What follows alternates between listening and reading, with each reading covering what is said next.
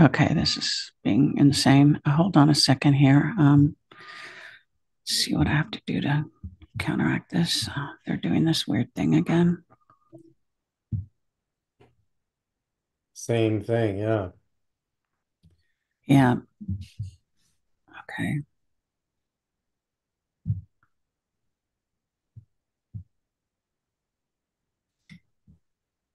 I went live yesterday on this, so it should, everything should work. But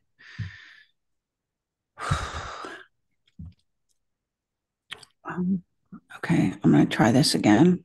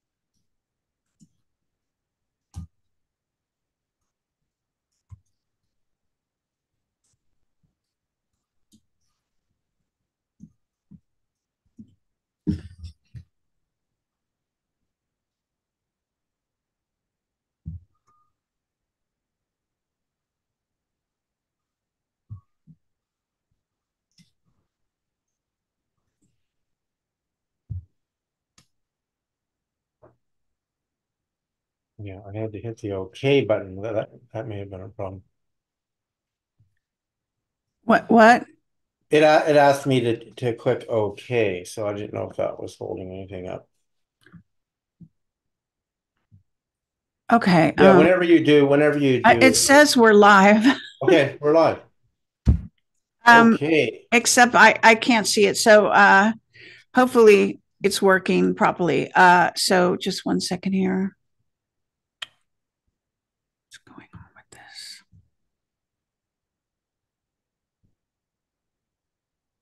Okay. There we Hi, go. everyone. I'm Carrie Cassidy from Project Camelot and very happy to be here today. So I have David Sereda with me, and we're going to be going over his new. It's actually part two of the part one that we talked about the eclipse, but now it's going into the hidden planets side of it, as well as other information David has been heavily researching at this time. So hopefully this is all working. I believe I'm live right now on my YouTube channel, even though it's not telling me that. So welcome, David. It's great to have you here. Thank you, Carrie. Yeah, I see you're live on YouTube. I got a little banner showing up here, Excellent. so that's great. Yeah. Okay, so now I was gonna do this bio thing. Let me see if I can actually. I don't know if I can, if this will come up. No. Okay. Sorry about this. Okay, they're kind of blocking me here. So I can't read. I wanted to read your bio again. Not able to do that right this second. So let's give out the URL that you just gave me, which is David Oh, Sarita. I can pull it up, Carrie. Watch. Oh, that'd be great. I can pull it up on my end. So I go here about, okay, here we go. Um, Share screen right there. And that shows, okay, I have to go to about, here we go, the founders. Can you see that? Okay, yes. So let's see. Do you want to stop entering?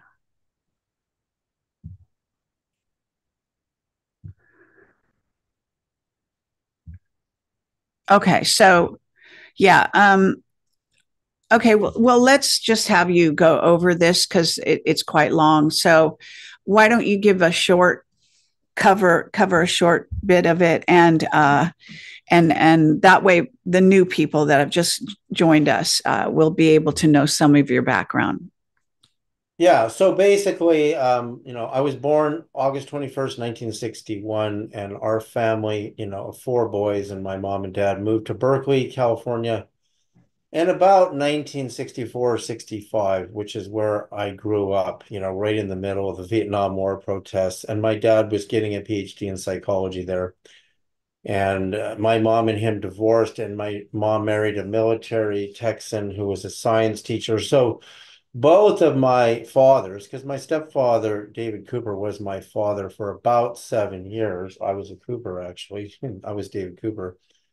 And so both of them greatly influenced my orientation, my real dad towards the development of meditation, the inner mind. I've been meditating every day and doing breath and sound and frequency work for 45 years every single day. And then I met my wife in about 2004, or in the end of 2003. Crystal Sereda, you can see here.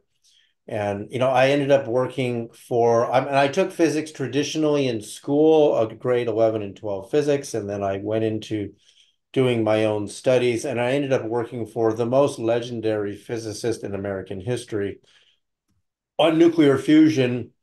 I worked, and knew closely Bogdan Castle-Maglich, who is a former Yugoslav born, just like Tesla, um, MIT PhD physicist professor who was working in the company of Glenn Seaborg, who was the chairman of the Atomic Energy Commission. I met Seaborg many times and had conversations about UFOs and everything.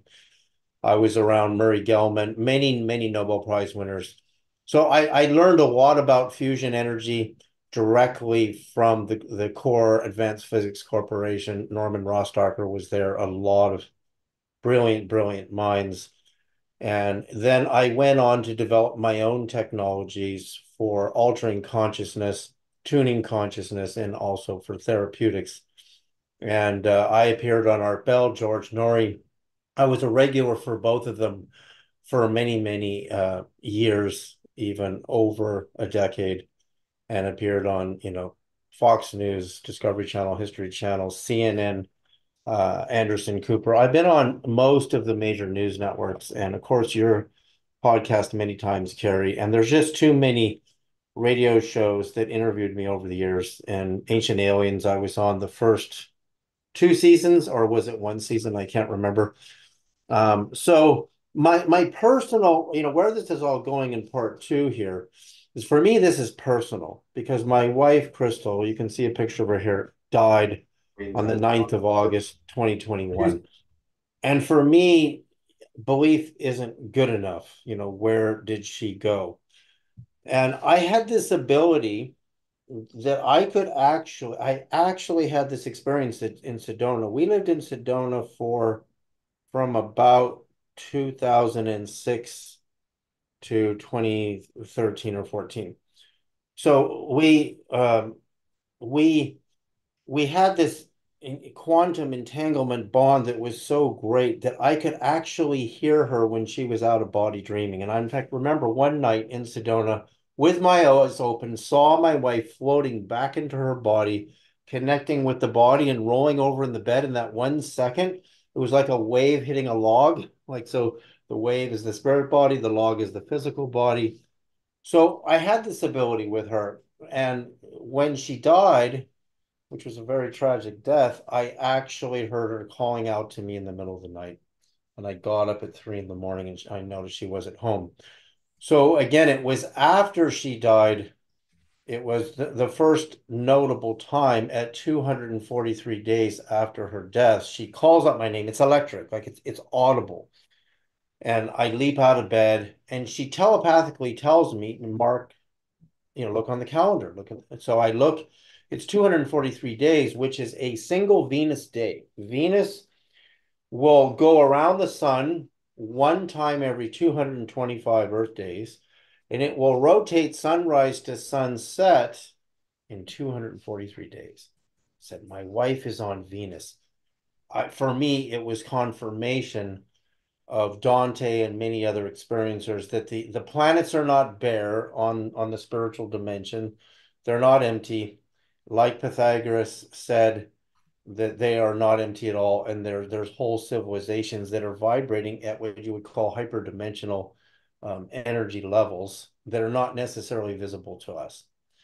And then the great moment was 591 days after her death. She does it again, really clear, and she tells me, see, the audible part is David. She just calls out my name. That's all I hear, but it jolts me out of bed. And then the inaudible part tells me, take the 591 and do the calculation, which I divided by the golden ratio. And I should probably do this one more time for people who are new to really see this, when you understand the orbits of the planets. So you take 591 days divided by the legendary golden ratio is, and I do it once, that's the exact accurate to 99.9999% amount of days it takes Earth to go around the sun. And that's accurate to like 13 decimals. I divide it again, and that's Venus accurate to 99%. Because Venus is technically, the way we calculate it, just a shaving under 225 days to go around the sun. Divided by the golden ratio again, I get a planet that we don't know about with an orbit of 139.516 days.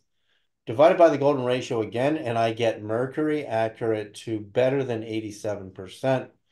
And I do it two more times, and I get the orbit of planet Vulcan, which was a hypothetical planet because it was actually observed by astronomers, even in the state of Colorado, in the end of the 19th century, using very good telescopes. They knew it was not sunspots, people. I've had so many people tell me that it was a sunspot. No, they knew that. These guys, they were not stupid. So Vulcan really mystified the astronomy world because they could see it and then they couldn't see it. So the fact that its visibility was not stable turned it into a hypothetical planet. And so when this process started, these insights just kept coming. So it's been just over a year since my wife called out my name at the 591 day mark. And you can see from our last presentation, which we did about the eclipse, that these three dates, and this is gonna blow people's minds when I show you this, that these three dates, I'm just gonna recap this before I go to the really deep into the fast forward, is you go, the first eclipse of August 21st, 2017, remember Oumuamua, which is this big, long, cigar-shaped rock, basically enormous rock, was coming in at 33 degrees. So it's crossing the ecliptic. It's not coming in parallel to ecliptic. It's coming in from this steep angle. And I believe astronomers detected it's coming from the region of the Pleiades. So Avi Loeb, a Harvard physicist, puts his reputation on the line because of its sudden acceleration when it went around the sun was way faster than any other interplanetary or solar system rock. He determined that it was intelligently driven. So Oumuamua gets publicly noted mid-October of 2017, but upper mid August during the eclipse, it's clearly coming in, and it should have been visible at that time. I could track its exact position. And then last year's eclipse, October 14, is a reflection anniversary to what is known as the miracle of the sun at Fatima in 1917. And the eclipse of April 8th was the date for Easter in 2012, also in 1917, 1928. And that's due to the lunar calendar does not work when you compare it and you cross-reference it to a solar calendar, which marks one exact trip for Earth around the sun per year. So the question is, how did my wife do this? And you notice this August 21st date, which happens to be my birthday, but it's also the birthday of Jesus in the Urantia book. But I don't think very many people even know what that is. But you're going to see in a minute why this date is so important in the three dates, because all of these three dates correspond to something that is utterly inexplicable.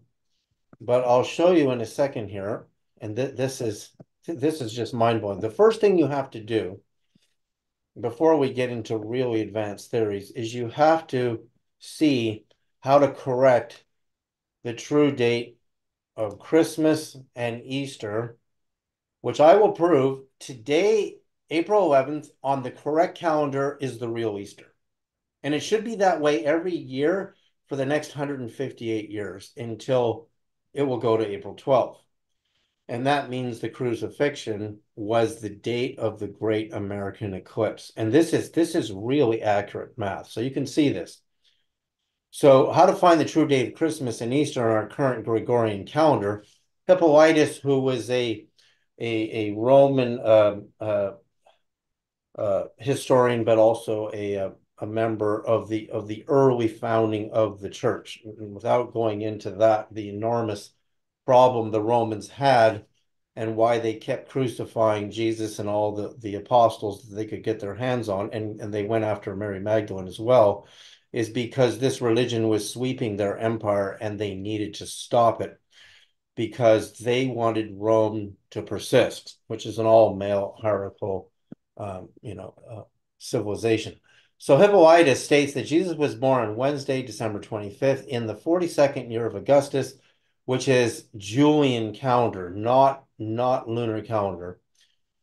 5,500 years after Adam, and he died in his 33rd year of life on Friday, March 25th, in the 18th year of Tiberius. So in AD 29. Now you have to understand, March 25th is not March 25th on our current calendar. That is on the Julian calendar. Now, Julian calendar and Gregorian are identical. They both have a leap year to absorb 0.25 of, I need to really show this time because last time I couldn't actually find it, but it's called the sidereal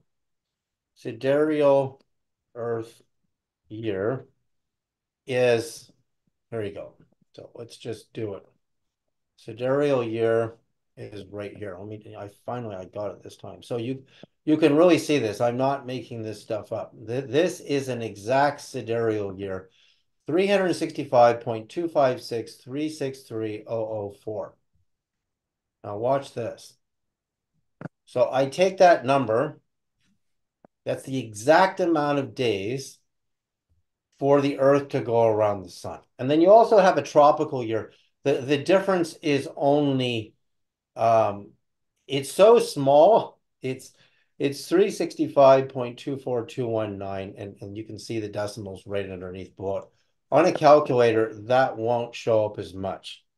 So what happens is you take this number, let me just go to my share screen calculator so you can really appreciate this.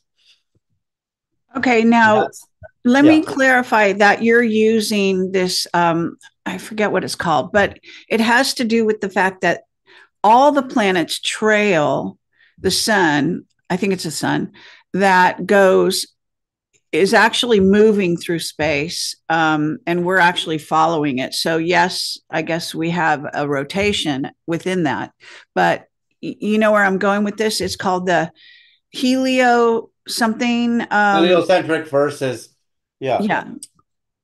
right. And So it you're gets, using see that, that right? the Earth spins around once per, Earth day, which then goes around the sun every 365.256 days per, digital year. Right. Even though there are anomalies, it doesn't do it exactly every year. I got this down to the nanosecond, and the fact that it's not like clockwork, like a digital computer, means that there are gravitational bodies that were unresolved that are pulling on the orbits of the inner planets that they can't resolve, that cause us to have these little time shifts every year, which means there has to be other planetary bodies, right? There has Right. to. So then the next, I'm going to show you this. So I take the number 591 from my wife, Which divide by, again, I just want to say is 19.5, the Hoagland number. right, the And he was Hoagland just number. talking about that on his own, on the show, the interview he recently did, which I would like to hear your point of view on the glass structure over the moon. But let's continue on this subject. Yeah, I we don't want to have, distract you, but I'd like to later towards the end talk about that. okay. Yeah, because Richard and I have talked last night. So, and when you get Richard's mind on this, which he hasn't done yet, Right. you're going to see something really miraculous because his mind is incredible, like yours. You've got to share knowledge to synthesize it to really see what you're really looking Well, at. I love the fact that your wife's number 591 is actually 19.5. And that has to be really like that emphasizes the importance of it in my mind. Well, because that they're reverse. An antimatter universe, everything's in reverse. Mm-hmm. Right? So if you look on the screen, the 356.256363004 is the sidereal year. The second number is the number my wife gives me, which is 591 divided by the golden ratio. You see how close they are? Right. So for me to calculate their percentage difference, all I do is, this is the fast way to do it on a calculator, is I put the smaller number, which is my wife's number. No, sorry, I have to put the sidereal number in first. So I put 356. You're not going to believe how accurate, how little difference there is between them. And remember, their number changes every year by a shaving. So what I'm going to show you in a second, I'm going to show you how accurate this is. Again, how could my wife do this is the question. And really, remember, I'm looking for proof of where we are after this. I'm not looking for somebody's belief system. I want to know where we really go. So there's the sidereal year, and I'm going to divide that by my wife's calculation. And the accuracy is 99.999% of each other. Like, how could she do that? It's like taking the orbit of Earth and multiplying it by the long form golden ratio, and that's where she is. She's at planet 591. But we don't know of a planet at 591 days. That's a tad short of Mars and might actually be where Theia, which is now no longer a hypothetical planet. Astronomers have actually calculated the orbit of Theia, which was destroyed, which means in a hyperdimensional sense, its energy is still there. So now watch, this is where it's going to get really mind-blowing. So let me show again my, before we get into, this is the full chart of all the planets based on the calculation my wife gave me. And what it shows is, you see, there's Earth. I'm only doing it accurate to a few decimals because I don't need to for my chart. I wouldn't have room to put all the numbers in. But there's 591, which I'm calling above the firmament. Now, I don't know if that's actually the biblical firmament. I know in dimensional terms, if all their electrons of what we'll call the hyperdimensional planets are spinning opposite to our electrons, so our electrons and all the material matter form are spinning negative, which is counterclockwise from the top, the north side of an atom, which is what's called spin in atomic states.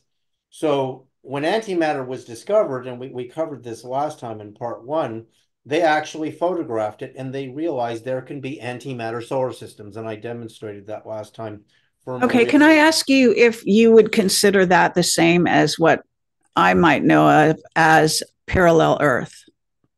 Really, really could. In fact, one of my favorite shows on TV is Fringe because Yeah, Fringe, mine too. Mine I too. love it. I'm rewatching Fringe again because Yeah. it goes It It's goes so good. exactly. Actually, the series is amazing. When you re-watch it now, it's just Oh so, they yes, but disclose this so many no. secrets in that series.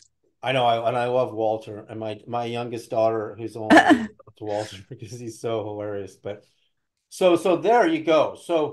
Right. So Earth, um, again divided by the golden ratio gave me Venus, but divided by the golden ratio again above the line gave me this planet of 139.51 days. And again, the number of times the word heaven, which is actually from the original Greek is Oranos, and Oranos actually means a Greek god, goddess that cohabited with Earth, Gaia, and created the Titans, who created the Olympians. Zeus is the chief of the Olympians, who created the human race. That's in the Greek mythology. And most Christians don't know your Bible was not written in English. English did not exist yet. It didn't exist for 500 more years. Right. It was written in Greek, the New Testament. So if you whenever you're confused, go to the Greek. So so anyway, so the two orbits of 139. Remember, the Bible takes 139 times twice, which on a calculator, 139 orbits times 2 is 278 days. So 278 days into your solar year, and I'll show you how we calculate the start date. We will line up with the miracle of the sun at Fatima, which is mid-October. So that's October 13th. And that is Gregorian calendar because it's 1917. We switched to Gregorian the Julian calendar in the 16th century, the mid end of the 16th century. One orbit of 139 lines up perfectly with the celebrated birthday of the Buddha. And also one orbit of 139 lines up with the first appearance of the mother of Jesus appearing to the three children in Portugal, Fatima, which was May the 13th. So it also happens to line up with the ascension date of St. Francis and St. Teresa. Now, just don't think that I'm speaking in terms of the Vatican and the current church being a body of perfection, because I believe it's a body of total corruption. I believe they stole the saints, they stole illuminated people to build themselves up, but with the platform they're sitting on, utterly destroyed the true Christian religion, completely destroyed it. And so we won't Okay. go Now into I that. want to pause you one Yeah. second because Okay. your graph or your picture here says John Denver Ascension Day. I That's a bit weird. Let me tell you something, that John Denver is alive. This is what I've been told, and I think that I might have even met him in person. But he was dressed as Fusca, which you might not know about that disguise, but there's this disguise that celebrities have been using for years and years and years, and he uses it. And I think he attended the Patriot Double Down. I was given a heads up about this, and so I actually went over to him. He was leaning against a post, watching Juan O'Savin give his speech at the Patriot Double Down in Vegas, and this is a couple of years ago or 3 years ago, and I actually measured him. I know this sounds insane, but I measured him with my hand. He didn't like that I did this at all. I was friendly. I said, hi, I'm Carrie. I can see that you're not John, meaning John, because some people were saying John Jr. was in disguise as Fusca, which he has been, but not in that event because she was on stage. So I wanted to see who the guy was. So I put my hand out over his head. He's not very tall. And, he, like I said, he didn't really like that I did that. And then pretty soon after that, he left. But I was told by a person in the crowd that that was John Denver. I know that sounds crazy, but there seems to be a whole litany of stuff out there. Well, it's the same with Elvis. Like if a notable person wanted to go invisible just to live in peace, they would do something like that. I Yeah. happen to be friends with John Denver's last wife, Cassandra Denver. So is it possible? I mean, like with Elvis, if they wanted Yeah, to just there is. disappear.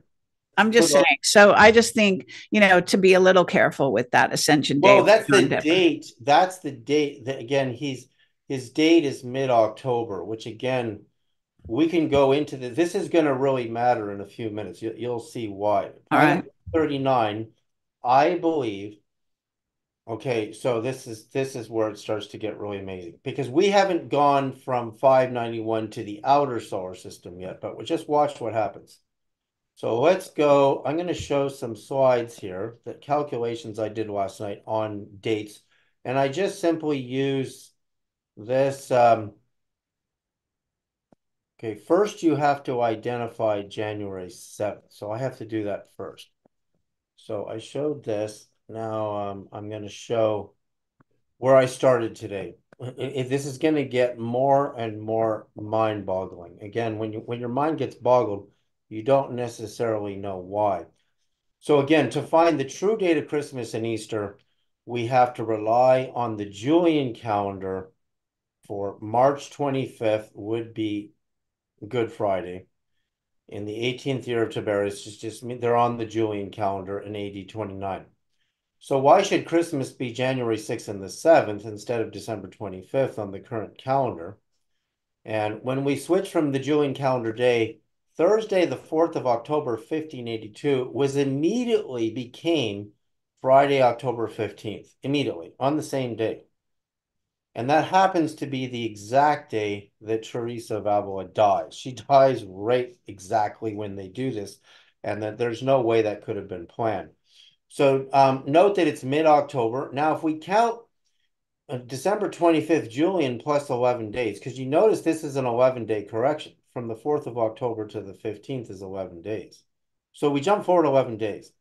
So now, because the first Christians on the old calendar were at December 25th, you have to move Christmas 11 days forward, which will put us at, um, will put us at January 5th, Gregorian.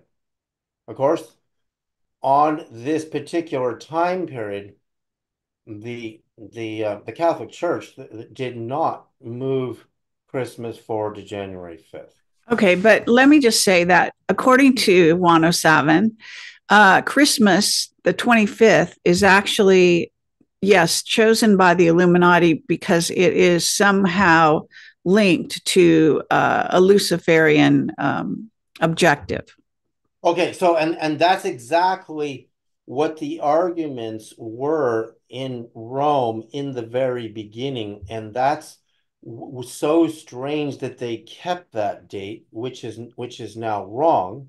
So in the Julian calendars, the only difference between Julian and Gregorian, if you were true Julian and you had a Stonehenge and you're watching the sun rise at the summer solstice and winter solstice, you could correct your calendar every, it would be 158 years, you would go off one day because you're already absorbing on Julian and Gregorian the quarter on mark, right? So remember, the sidereal year is 0.25. They only resolve the 0.25, not the 0063630004. So when you multiply that by 158 years, you get 1 year off every 158 years since we switched in 1582. So 1582 to today's date of 2024 is 442 years divided by 158 years, we're 2.79 days off right now. And what's gonna really blow everybody's mind is when I remind me today to go to the Stephenville UFO case in Texas, because there's two sightings and they're both perfect in this correction in Stephenville. He's going to tell us where those craft are from. Okay, but why does the correction? I'm going to guess, but you need to tell me. So why does the correction matter? I mean, like, why It do we matters have to to be find. so accurate to find the hidden planet? Yes, you won't find your hidden planets without the correction. You won't know where Okay. they are right now, right? Okay. And did anyone step forward to help you pinpoint this using I, your? I have a guy who works for a defense contractor in Colorado who says he can do it. It's somebody I already know, but he did watch the presentation and Okay. so we're on to that. So Cool. so when you look at again 1582 to 2024, it's 442 years later. We should be 2.79 days further forward, but you can't take a 0.729 days on a calendar. We can only take two. So that brings January 5th to January 7th. You'll see why this matters, because this is not Jesus's birthday. This is the day according to the original book of Matthew, which the very first church, headed by James in Jerusalem, the brother of Jesus, the physical brother of Jesus, by the way, which is proven, that he used. James did not use any other gospels. They didn't even exist yet. And in this first Matthew, the anointing of Christ by John the Baptist, which is the moment he becomes illuminated, is would have been December 25th on the old calendar, but today would be January 7th. They did the baptisms on certain dates, which were dates of absolute alignments. So again, we showed last time what January 7th is. It's 3 days ahead of perihelion. And on a true, actually, I should show that again, because once we have the perfection of January 7th, and you have then understand how you're going to find Easter. So Hippolytus states Jesus was born Wednesday, December 25th in the 42nd year, although that's not when he was born. That's when he was born again, meaning that he became illuminated. His physical birth is a different date. And he died in his 33rd year of life. Notice that there's a span of 33 years. This is going to really matter to find our planet. It's going to really matter. So if we calculate Jesus' crucifixion of Friday, March 25th, because that's what Hippolytus gave us, and you correct it and you move it forward 13.79 days, you will get April 8th as Good Friday, which was the date of the eclipse we just had on today's calendar. Incredible. And then this would make true Easter today. But because you have 0.79, the changeover happened Oh, I see. sometime last night into today, right? So that means, and I don't know if you're seeing this yet on Facebook, Carrie, but somebody in Montana was posting photos of a third luminous sphere during the eclipse, and it got everybody upset. And then another guy posted a photo of Oh, no, I don't think I did. Okay, so we'll get into that later. So All watch. right. So remember, the weather was cloudy in most places. So most of us, including me, I took really good pictures with an amazing Nikon through the clouds and it was coming out of the clouds and coming into the clouds. And my location is very close to where this guy got his photo in Missoula, Montana. I'm just north of him, northwest of him, because I'm just north of northern Idaho in the Nelson, British Columbia area in Canada. So now watch what happens. Okay, it's going to get much more interesting. So when we go to, okay, we're going to go to this one. Okay, now let me say yeah, that in the yeah. chat, people, I can see the chat actually. I brought up another page and I could go to my, as a viewer. And what happens is it says someone keeps saying that it doesn't move anywhere, same night sky all year. Does that make any sense? No, that doesn't make it. That's not what we see. If you had a flat Earth, you wouldn't even see that. No, no, we don't. I mean, I watch the stars all the time. You don't see this.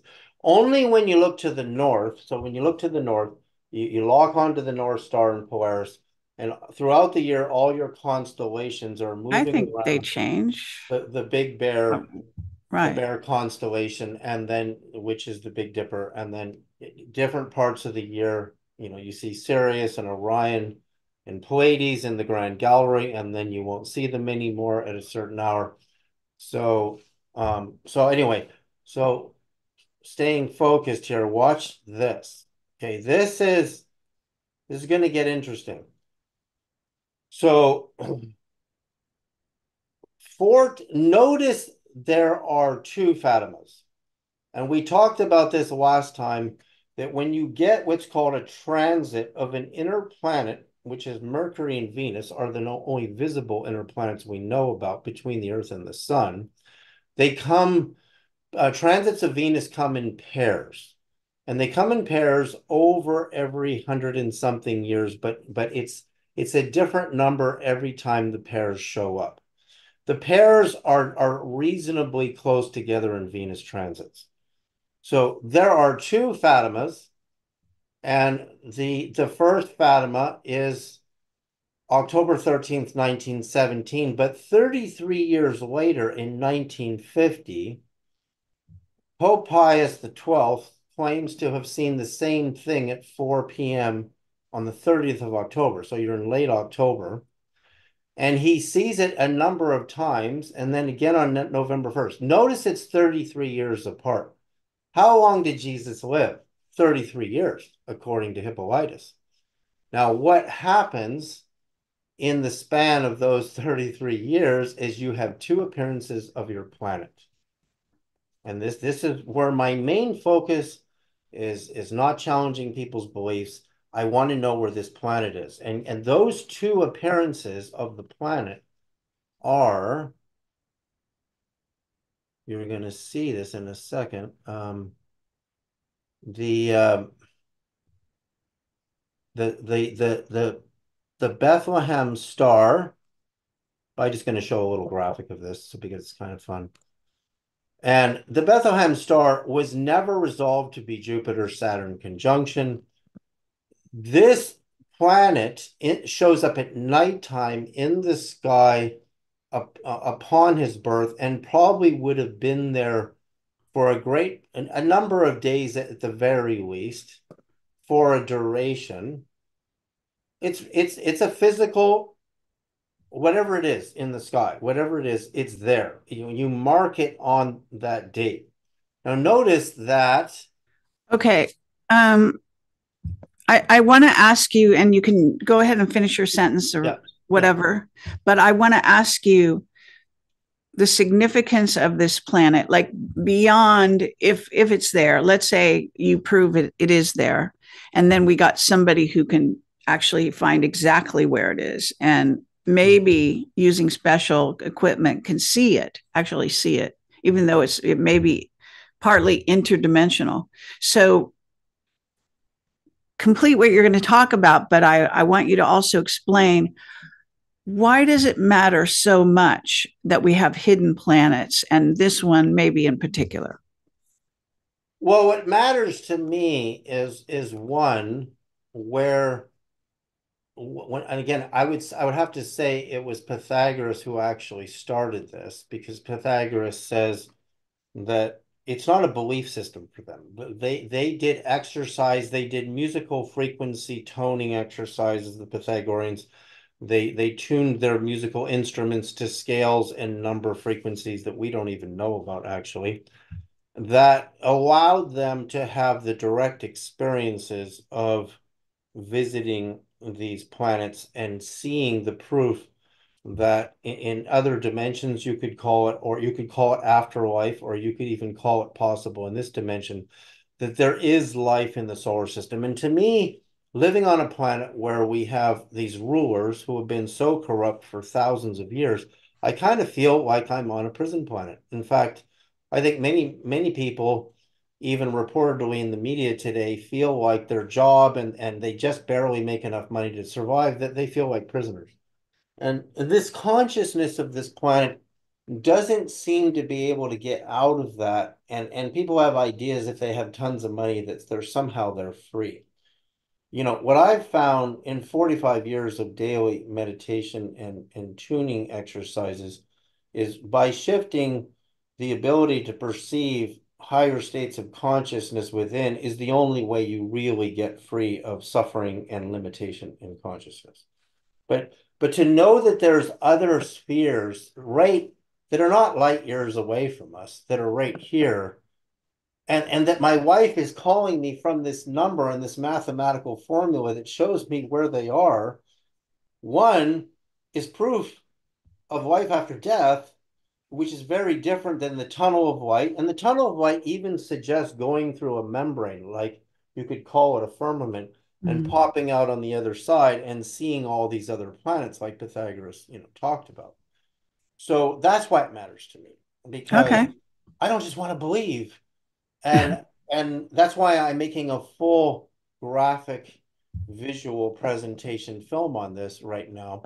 So now when we come back to where I was going, there the two Fatimas recorded are 33 years apart because Pope Pius the 12th, and again, I believe almost all the popes are completely corrupt. So I really don't want to, I don't want people to think that that's my resonance, but I want you, it's just a noted fact. He saw this. So, of course, Jesus lived 33 years. So the first appearance of the planet would be the Star of Bethlehem, and the second appearance of the planet would be the 3 hours of darkness eclipse at the moment of the crucifixion. And no astronomer has ever resolved that. A body covered the sun, produced an enormous shadow as far as the eye could see. It wasn't described as a small shadow. And it's really interesting because we're going to go to Stephenville in a few minutes. The Stephenville, Texas UFO, the first case is this deer hunter. And in the Spielberg series on Netflix, you have to do the math yourself because they seem to be afraid of telling you the date of the deer hunter guy. But the deer hunter guy lines up to December 25th. But the main sighting at Stephenville is January the 8th. And remember, we're 0.79 into January the 8th and starting on the 7th for our perfect date of recalibrating the calendar. So what interests me about that is how you've got two appearances in both dates in question, December 25th and January 7th, 8th. Now remember, Nikola Tesla dies on January 7th, going into the 8th. And so you when you see that, you have to wonder what it is. So watch. So Jesus is on the cross. It can't be a UFO because this hunter is in broad daylight. And if you do the math, it's Christmas Day, December 25th. What they tell you is it's 2 weeks before the January 7th sighting. Well, 14 days before January 7th, January 8th sighting is Christmas Day. So there you go. He's the deer hunter is he's either out on the 25th or the 26th of December, and he says that it day turned into night, but you could, but it wasn't, the ship was, he could see that there were no rivets, there was no bolts, it was not something manufactured on Earth. And I have his name and everything, which I'll go into a minute. So just going back to the crucifixion moment, and the 3 hours of darkness was recorded, was not proven to be a solar eclipse of the moon, was not proven to be a Venus transit either. So what would mean there is a planetary body that appeared 33 years apart. And if I go to the Fatima record, I have two appearances 33 years apart. So what is it that lined up with the sun that day? If it was a mothership, now remember, if I go back to my chart, Carrie, I don't know for certain that these positions that my wife is giving me in the formula are actually planets. I just know they're there in the math, as above, so below. Um, as above, so below. Let's go back to the chart here. Everything is golden ratio in nature, from the spirals and seashells to the spiral of the Milky Way galaxy to flowers and plants. I mean, the golden ratio is so well proven. I mean, I don't need to spend an hour on the golden ratio. So 591 divided by the golden ratio is Earth. Divided by the golden ratio is Venus. Divided by the golden ratio is a point in Oh, okay. Yeah, that's good. space-time that orbits at 139.51 days. I don't know that this is a planet. I just know this is the way nature builds things.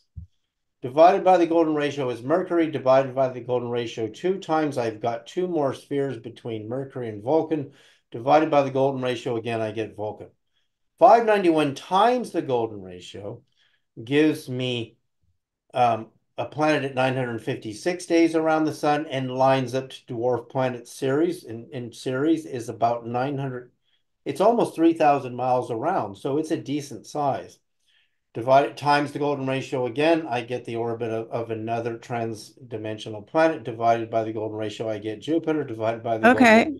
So there you That go. that's a fascinating thing. Now let me ask you this. So, what about the idea that what is a planet? Okay, or a planetoid. Mhm. So it's a sphere, and it is, like they say it's like actually a vortex, but it's a solid vortex. It's solidified in a certain way, and Mhm. it's materialized, because when the material is, when it's circulating, and you just go through it, right? But when it gets more into the material realm, it kind of hardens and gets more fixated. So a planet is almost like a point in space, but it's substantial, right? Depending on different sizes and all that. But I think what you have to do to drill down in this whole area of these hidden planets and why they're there, it's almost as if, in order for the structure of our solar system to be even a structure of any kind, that it needs these pinpointed, solid vortex, what originally came from toroidal, Right. physics. These planets. Okay, so now what is a planet? So planet. It's a net. It's actually a kind of a net. It captures stuff. It is.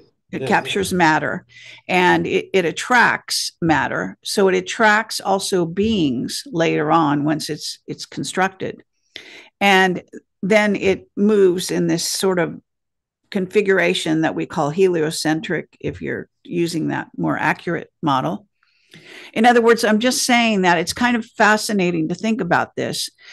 The idea that they're hidden and they could be part of the parallel universe, but we don't see them physically, but they do exist from this dimension, at least from my point of view. Because I always think that there's a lot, I don't know if you follow the work of Ashana Dean at all, but in the Guardian materials, they talk about parallel Earth. And parallel Earth is a major, I don't know what you want to call it. It's in opposition, in a sense, to us right Well, yeah, now. that would be antimatter. Yeah. Yeah. And what they are, the objective of the deep space, the deep state, I mean, deep space, deep state, is to, secret space program is in part, one of the things they do is they bring over, you have a double. We all have doubles on parallel Earth, and they bring over the double. And that is depicted in Fringe.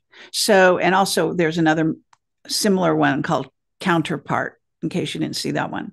Oh, I got to see that. Yeah, it's a sci-fi series. Mhm. So the thing is that this is got some, for people that are listening, this does have some a fair amount of substantiation going across spiritual investigations and other, even in the world of physics. This idea, you can look into science and find documented investigations into this idea of what you're calling antimatter, but what also could be called this parallel universe or parallel, Earth, and it But hold everything that and thought other for just a and it has second. a substantial reason also, because everything in the way the Illuminati look at the world has to do with the sort of the positive and the negative.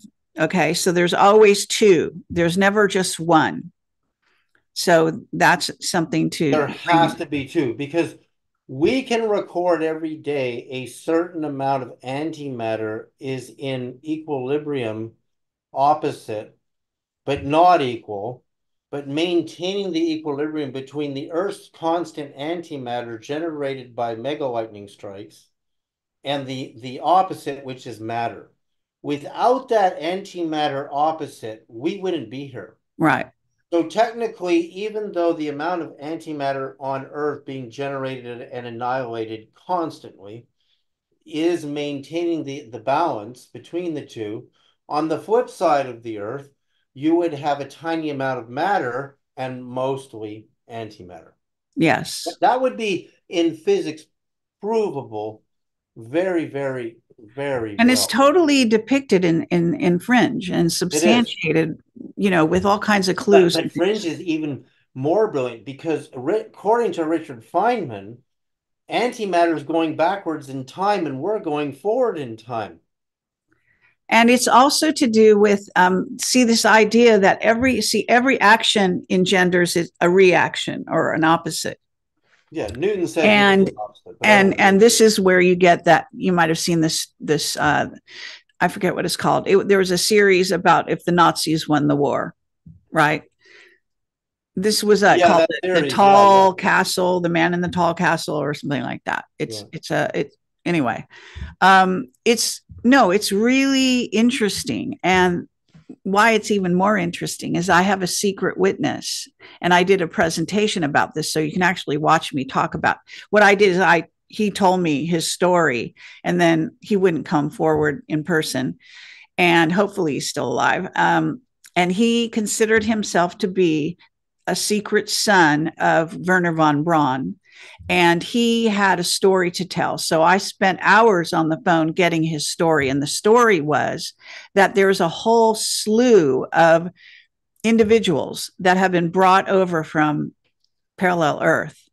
And there are scientists and engineers and all these kinds of ones that supposedly might have died here or just gotten too old or whatever. So instead of cloning them and all that kind of stuff, they actually went and got the double from parallel Earth. And that's an interesting dynamic. So what he said is they really do this, and they have meetings of these people who have come over from there and know each other over here and have meetings and stuff. Yeah, I It's believe an it incredible because story. It's very incredible, I think. yeah. So we have. Let me demonstrate an experiment I did to confirm this, and it confirms what you just said too. So if you go to again, I'll go back to my graphic for just a minute. The more people, I mean, I can set. I'm doing a whole film on this, and I think the visual film work will make this clear. So when you look at Earth and then Venus, 224,701, 139,51 is between Mercury and Venus. Now, one thing you can see when you calculate the wavelength, which is based on the circumference of planets, I can see all our planets are in pairs. Uranus and Neptune are so close in size, so their frequency wavelength is so close. Jupiter, Saturn are like they're like couples. They're almost the same frequency. They're just a Fascinating. Huh. but Mars and Theia, the speculative size based on mathematics that NASA has, you can look up Theia on Wikipedia, people, if you want to. Their frequency wavelengths are almost the same. Earth and Venus are just a smidgen apart in their frequency wavelength. So Hmm. therefore, Mercury and 139 are almost the same frequency. So I was able to calculate the frequency of 139 and I transmitted it last summer through my big cube, counter rotational scalar coils. And I'm lying on the balcony. I'm having a nap because I put a big mattress up on my second story balcony. And it's a sunny day. And I hear a man call out my name, David. And it's so clear. And then he started speaking in this, it sounded like ancient Hebrew. And I get my phone and I go to my Starfinder app, which is I use Starwalk 2. And I point my phone up where I heard the voice, and it's right between Mercury and Venus. I Wow. audibly heard this. And so again, when you know the frequency of a planet, and this is how radios work. If your receiver and your transmitter are the same frequency, you have real communication. That's just Yes. I mean, I think it's really happening. your partner, that guy, what's his name? The one who does all the calculations of stuff. Um, Jimmy Blanchett. yeah, so he talks about this kind of stuff, right? He's Right. all interested in how communicating with the different, well, I guess Well, Jimmy's cultures. whole experience starts exactly right here. I'll show you when let's go back to the But graphic. it's a very interesting idea. So I just want to say a Yeah, vortex is also a door. right. So when a door opens is when the communication comes through. And that's why these configurations that you're doing mathematically matter, because So we those don't know may if there's a be, planet there. You're right. It could be when planets were in their early formation, they were just vortices. So what if now this news broke last year in the physics community? It was on every news channel in the world that physicists generating antimatter wanted to know if gravity, hence from our sun and Earth, would still pull it towards it. And it proved it did, which would mean a body of antimatter would still orbit around our star, our sun. And that is important in this discovery. But again, watch it. This is going to get more mind blowing because where you're going to see where this goes. It's going to go somewhere really incredible. So you go back to your original graphic because I want to point out Jimmy Blanchett because you brought him up. And Jimmy and I started the day before my wife's death, which was August 8th, 2021. We sent out a transmission that bounced off the moon and hit the Great Pyramid of Egypt. And that was August the 8th. Of the year 2017, when Oumuamua was coming in, Jimmy began having his experiences on the radios tuned to 432 and 144 megahertz. That's when it started. And somehow this what started in Jimmy's life lines up with the August 21st eclipse. Now this is where it's going to get mind-boggling again, because I'm going to show my screenshots of my calculations. Just watch this. This is really, really mind-bending. So watch. So we go to share screen. If you use this app online, subtract number of days or add, starting from January 7th, we all know what that is now. Remember, Stephenville was January the 8th, the big sighting of 2008. And the first sighting was December 25th, 2007. All I did is subtracted 139 days and look at the date I got, August 21st, the date of the first eclipse in the American Triangle, which is my birthday. I didn't find out about 139 until my wife's formula. Is she trying to tell me where she is and the date she calls out my name produces a formula that leads to my birthday? It's going to get even more amazing because I'm not even done yet. So now another okay. calculation. I just want to throw one other idea Yeah. in here, and that has to do with the NASA launches of space vehicles. So they choose certain dates, but you probably haven't done this yet, but you could take those dates and put them into this formula that you're creating and see if Oh. there is something going on with why they chose those particular dates. Because if I'm saying a window opens, a door opens, and the eclipse technically is a door, that's why I told you, something comes in when it's a solar, something goes out when it's lunar, kind of whatever. And so what happens is it's the NASA is totally tied to the Illuminati. Right. And it is, like never straight answer sort of thing. And it's a cover organization for the real secret space program. So what happens is they chose certain launch dates. There might be something about a doorway opening that allows space travel, to get off the planet, let's say, at those particular times. Well, there's more dates that I have. Of course, we have the mid-May, we have the mid-October. We proved last time that the chief cornerstone of the White House was laid on October 13th, 225 years Because later. they're really obsessed with these, They are. dates. No, but you're going to see the same thing with the UFOs. Inversely, they come in on certain dates.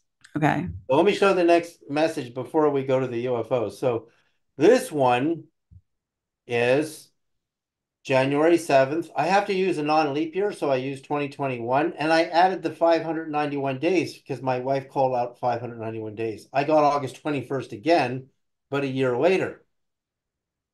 Like, how is this happening? That's my birthday. Is this message to me or is the birthday of Jesus in your rancho correct? I don't know the answer. Now, I'm not done yet. Watch, I'm going to show you another one because I'm going to do Venus next. So you're going to see January 7th, because that's my new start date. I showed why that is.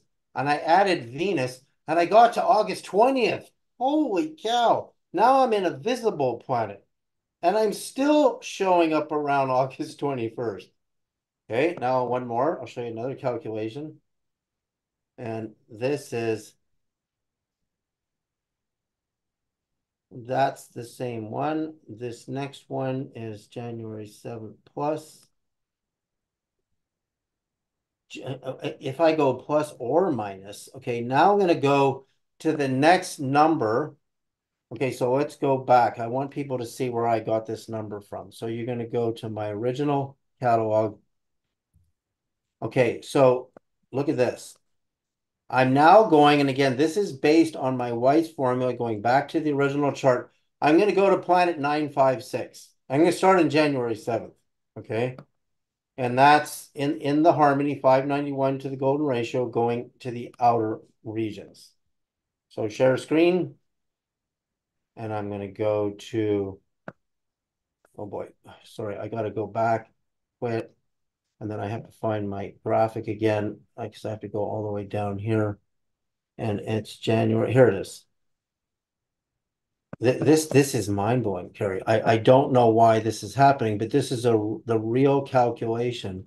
So I take January 7th. I use 1961, the year I was born, plus 956 days. I got to August 21st again. Remember, the first eclipse when Oumuamua was coming in 2017 was August 21st. So why? I mean, I did Venus, I did 3 invisible planets, and I'm still getting to August 21st. You see what I mean? Yeah, very It's going to weird. take me a while to figure this out. Why Okay, my so number these keeps going up. planets, okay, what is it? What are you saying about the planets in that date? Are you saying Remember, the January 7, I'm using as my start date, right? right? In my calendar, which is 3 days after perihelion, and perihelion changes by 1 day, sometimes 2 days every year. Whereas the winter solstice and summer solstice and the spring and fall equinoxes are fixed right now. They don't move. They should, but we fix them in our calendar, which is why our calendar is wrong. Again, if you had a Stonehenge and you were a timekeeper, and then the sun, and 139 years from now, moves out a day, and then 300 and something years from now, moves out 2 days, you're going to know on your Stonehenge, on your sunrise at summer solstice, if you're wrong. But if you're keeping time the wrong way, you're going to fall out of alignment. And that's what I'm saying. So I'm using January 7th, which is recalibrated to perfection to today's calendar as my start date. I'm only adding and subtracting the numbers of the number of days in Earth time for the orbits of planet 139, planet 1591, and now 956. And I keep showing up at August 21st. And August 21st, if we go back to our three And you're eclipses. saying technically that's the date of birth of Jesus, right? Well, no, the Urantia book is the only place we know where the birth date of Jesus is August 21st. You see, there's your first eclipse.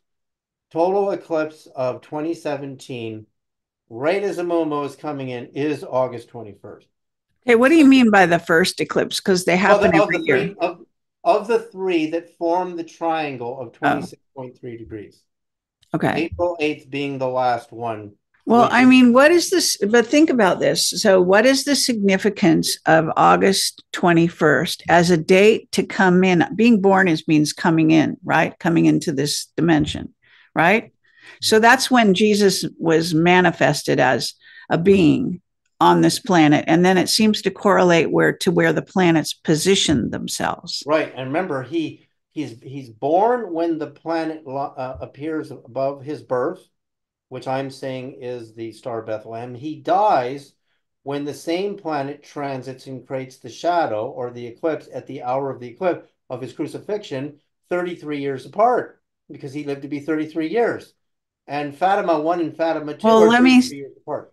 Okay, so let me bring something else in. So if that's true, that may be corresponding to the number 33 of the you know, what do they call it? Illuminati. The levels of the Illuminati, you get 33 degrees. So beyond that is the secrets are revealed to the person, the adept, who makes it to 33 degrees. Before You know, that, they don't know Mulamula the came in secrets. at 33 degrees, by the way. So it crosses the So ecliptic. there's a significance to them having to do with, again, you could think of illumination as being the opposite of occulting. So illumination is something visible, becoming visible, shining out, right? Whereas occulting is hiding it. So So again, the I believe the 33 Vatican is a hid cutoff. it. It's a cutoff between the one and the other. So it's actually like that cutoff date. I believe the Vatican hid it. They hid a real illumination. Certain aspects, see, some people see the negative aspect of Illuminati, but there's also a positive aspect in there. You always get both, right? The God of the Old Testament is not the same person, deity, but it claims it. And it's the same like the Washington Monument harmonics I mentioned. The evil goes right in and claims it. The Vatican, which is really the remnants of the Roman Empire, claims the new religion and Okay, says, but you we're could it. also think of it as the point of balance between the light and the dark, right? Mm-hmm. Mm-hmm. So just saying that that's an interesting idea, because in a polarized, we live in a system of polarities. Again, two, everything's two, and then and even our brains, two sides of our brain, two sides, masculine, feminine, that kind of thing. So I'm just saying for the occult, their obsession has to do a lot, and they're bringing in. They do a lot of things literally, which is actually stupid, but it's insane. But they are insane in their way. So, like with kind of like hermaphrodite kind of beings, and right now where they're trying to merge the sexes into this miasma of like, you're not male, you're not female, you're both, kind of thing, which is actually theoretically true, but they're trying to manifest it, like Michael, well, just saying, the basically that, Obama's so-called partner is male and female. There are a lot of beings right now trying to be that, which is a literal interpretation, is trying to manifest that, again, that point, that midpoint. So it's very interesting, straddling the two sides and perhaps dimensions. What does that do? It opens a door.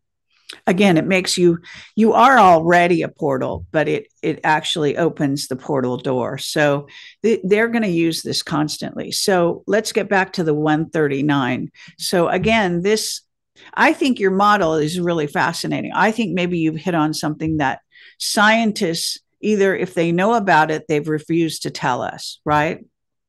Oh, I think the Illuminati and the master stone builders, when they set the Washington Monument on the same date that Fatima would be 225 years later, they knew about Planet 139. I think the Vatican, which again, the Vatican didn't exist in the first church of James. James is the first church, but then they killed James. The Romans killed him under orders from the new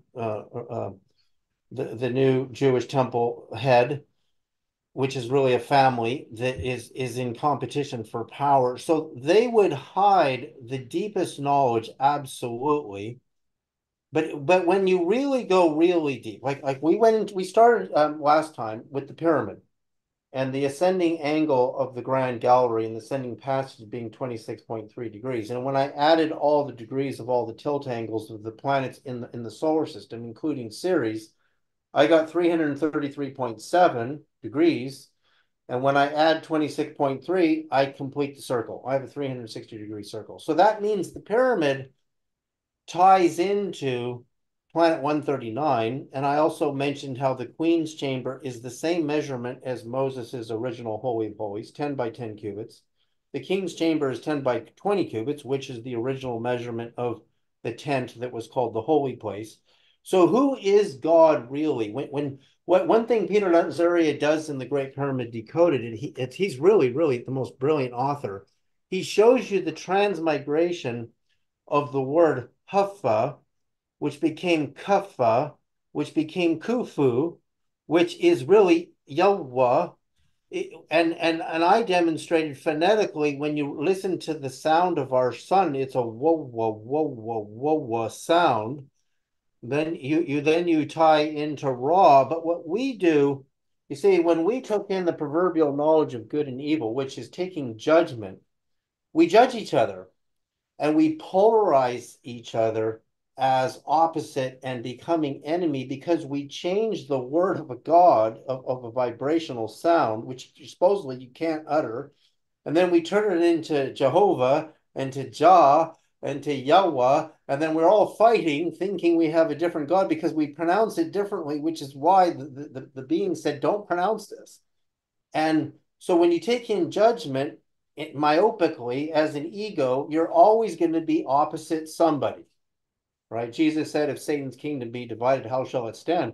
Right. Christian churches are all divided. They're all fighting each other because the disagreement comes from interpretation, which it comes from language, which is sonics, which is vibration. So then what he's saying is the Egyptians worshipped the creator of the Great Pyramid was Khufu, which became Khufu. But there is no Khufu person. They turned it into a person as a deity, and they think Yahweh, the Tetragrammaton, is a different person, deity, but it really is all coming back to the original, which is why the measurements are the same as Moses's. Because there again, there's two gods in the Old Testament, but they merged them into one. One is a warrior, conquer. The other one is saying, don't take in the knowledge of judgment, live naked, have babies, have sex, make love, not war. And the other one is saying war, right? But they both claim to be the same person because we get stuck in word, written word, right? So I believe the pyramid, which is where we started, with the 26.3 degrees being evident in the triangle of the three eclipses, is proof that there is a missing planet with an angle of 26.3 degrees. You see, when the pyramid was opened, and it was sealed at the time of Christ, and Christ was raised in Egypt, and so was Moses, it was never opened. And when they finally opened it, and nobody knows whether it's Napoleon's army that opened it, which is probably the prevailing theory, there's no hieroglyphs in there. There's nothing written on the walls in there at all. That's right. But let me say this. Okay, this is something that I basically downloaded psychically. Mm-hmm. What you're saying opened, it means actually the pyramid is the door. What we use as the door is not the door. You know that, right? Mm-hmm. I assume you know this. The so-called entrance that we use is actually, in a sense, the back entrance. It's not the official, real entrance to the pyramids. Oh, I believe you 100%. Yeah. And if you go in there often enough, which I have, every time I go in there, I am aware of this. I don't know why, on a physiological, it's like we're coming in, how they denigrate the persons like that work for the, higher elite. They're actually use the kitchen. They use the back door. They're told to use the back door. They never get to come in the front door.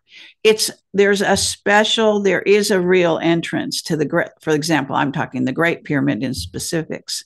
So there's a real entrance. I don't know if they know where it is or not, but they're not revealing it because they make this big thing about, and do you know, they won't let you, okay, you're not supposed to. We have actually photographed the inside, when you walk up and you go inside that whole back door. They don't want you to ever put that. You have to ask yourself, why not? You see what I'm saying? Why don't they? It's all it is a narrow stone thing with stairs. It's not some big secret, but they don't want you to put it on film. And so there's something, going on with that. So I'm just saying, you're saying the door wasn't open. I think that's a lie. Now, I think it wasn't open maybe to the public, but it was always open to the adepts and the I see secret what you're saying. societies. Yeah, the adepts, there had to be a way in there. You're right. There had to be a way in there. And for Jesus to declare he's the missing capstone, and he was raised in Egypt, and so many Christians don't see this. And again, because they don't want to tie him to the Great Pyramid, right? They just don't want to do that. But when you really get it, what he's referring to, he was raised there. There's a graphic I want to show here really quick of another calculation, and I did this years ago because it denotes, okay, so you take the finished height of the Great Pyramid according to Le Mesurier, who's really the greatest mathematician to conquer the pyramid. It's 480.69 feet. Divided by pi, which is how you resolve a circle, 3.14, is 153, which is a rock just hit my window, which is impossible when I said that. Like literally, it came in sideways and hit this building really hard. 153 is the deglyphing in true gematria of Mary Magdalene's name. And of course, the apostles caught the 153 fish, which is the Vesica Pisces of the shape of the Vesica Pisces upon his resurrection. So 153 becomes resurrection number. And 153 divided by 3 is 5.1, and 5.1 is the basis of the angle of the pyramid. In the book of Acts 4:10 through 12, Jesus refers to himself as that missing cornerstone. Matthew 16:18, which is the golden ratio, I say to you, Peter, upon this rock I'll build my church. Well, the pyramid is the only rock we know of that's built on the golden ratio. The whole thing is the golden ratio. If you real, I mean, I could spend hours on the math I've done on the Great Pyramid of Egypt. So the height of the pyramid finished at 480.69 feet times golden ratio was 777.77 feet. Now, did you know the Vatican, right to the top of the cross, is the same height as the Great Pyramid today without its capstone? The difference is a matter of inches, designed by Michelangelo as one of the chief architects. So what are they saying? They're saying that one, again, I believe the It's life Vatican, without grace. In other words, life without this concept of Jesus, right? This monument which is is worshiping Lucifer, the step down. See, if Jesus is God, then Lucifer is the step down. So what the Vatican worships is Lucifer. absolutely because they kicked all the women. If you read the Gospel of Philip, they kicked the marriage of Jesus and Mary Magdalene out. I know a lot of people don't believe that. I'm just looking for the truth. I'm not looking to sell a theory. I just want to know where my wife is. I Well, it want to is know the very truth. fascinating, though. It's still okay, but I asked you this before last time we talked, and maybe you can answer it a little differently this time. I don't know. So, what is Planet 139? What is the significance? Like, what is it? Is it, for example, is it Nibiru sitting in this other dimension constantly, but very close to us? Or is it another planet? You know, Well, you can see from the math, and I believe because everything in nature is a reflection of the golden ratio, even the human head, right. from measured from the tip of the nose to the soft spot up here to the back of the head is 1 to 1.58, which is so close to 1.618. Actually, if you measure the finished height of the Great Pyramid to one of its sides, it's just under 1 to 1.58, which is the same as the human head. See, the golden ratio is in nature is never exactly 1.618033. It never is. There's always slight variances of that. So when you understand that, my numbers have tolerance, and 139 might be 144. It depends on your start date, whether you start at December Okay. 25th or January 7th. I did calculations with both, and today they're both interesting. I can't say that I've resolved both of them. And then when you come forward to my UFO chart, because I'm going to answer your question in a minute about the planets and where are all the UFOs coming from. Why is it that every 5 years after 1917, why is it? I'm just looking for my UFO algorithm, and I didn't get to show this much last time because then when you get to Stephenville, you're going to understand what really happened in Texas that day. You see, why every 5 years? Okay, 1917. Plus 5 years is 1922. Couldn't find anything in the historical record. Plus 5 years is 1927. Plus 5 years is 1932. The famous UFO crash 1933 in Italy was reported in Popular Mechanics. Plus 5 years is the beginning of the Nazi Bell, was 1937 in Germany. Plus 5 years is the Battle of 42 over Los Angeles, were 1,400 rounds. Plus 5 years is Roswell and Maury Island and Kenneth Arnold, all in 1947. That's in the 5 year algorithm. Plus 5 years, the UFOs over the US Capitol and July 12th to the 29th. Now, what's interesting about that is we're only months away from the detonation of the first H bomb, which was in early November of 1952. Plus 5 years, we're at the level in Texas, 200-foot long egg-shaped UFOs over Texas. That's the level in Texas. Plus 5 years, we're just off by less than a year for Betty and Barney Hill. Plus 5 years, 1967, Shag Harbor, very famous. Plus 5 years, the McCord UFO encounter, very famous. Plus 5 years, Okay, now I'm going to slow you down here. So when you're saying this at a 5 year intervals, yeah, what are you approximately. trying to make of that?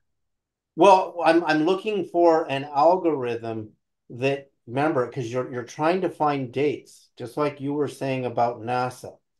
I've got to get this right down to the day. I'm Right. in You know 5 years. about that guy who made a grid and said UFOs are on a grid. They come in totally on the grid, right? You know that guy? I can't. I don't. Unless you name him, I don't Uh, know. well, he was in like somewhere like New Zealand or something, and Oh, he's I know very that guy. famous. I know exactly. And Jimmy, that guy. Wish I could remember his name right He now. said there was a grid. He studied it, and some people really agree with him that UFOs only come in on these grid points. Right. We were talking, him and I, just before he died, actually. Wow. Yeah, I'll have to pull up his name. So plus 5 years coming forward, all the way to the Phoenix Lights, 1997, is in the 5 year algorithm. But see, Chicago, again, you know what that suggests? A doorway. right. I got to get this down to the day and map it to my planets. Right. When we get to Stephenville, which is again the first sighting is around Christmas Day. They won't give you the date. They just say 2 weeks before Stephenville, and Stephenville is January the 8th.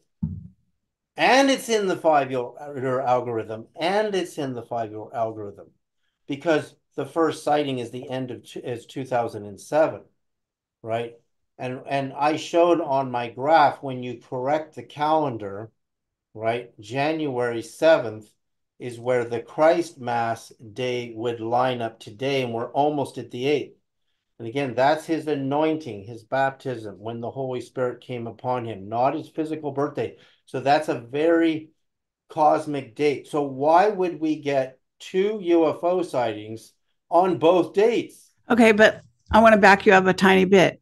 When you say his anointing and when the Holy Spirit came into him or whatever, so why are you saying who verifies that? It's one of the Well, apostles. I'll tell you one thing.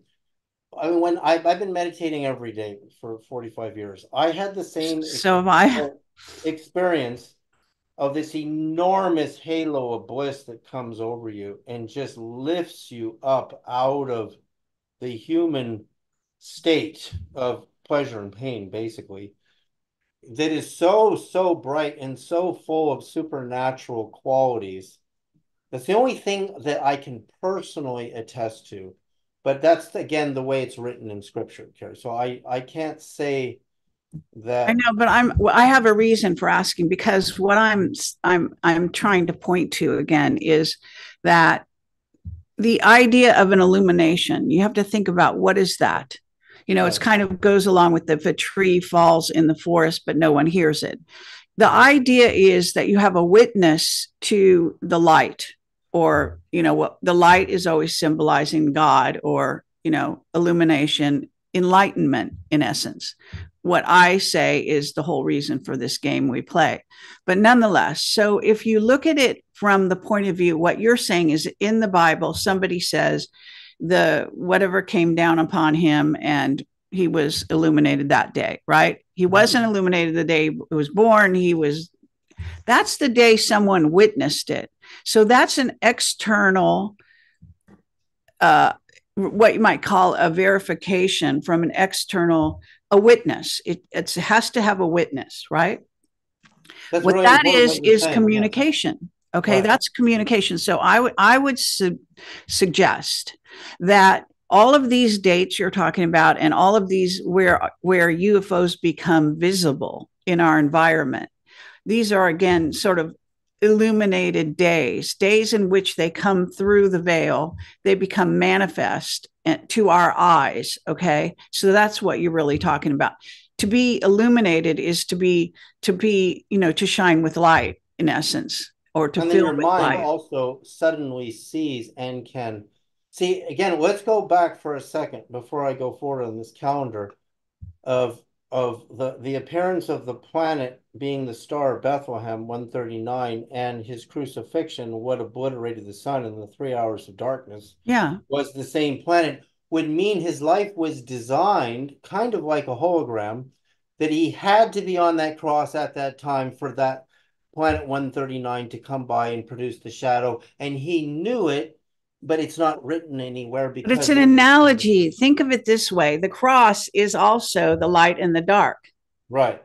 and he's born at the point in the middle, right? Where they say He's the rose. crucified at the point in the middle. Yeah, he's but that date for that planet It's to where the light and the dark again meet. We're again at that middle point, right? which is an eclipse, which is the light and the dark and Right.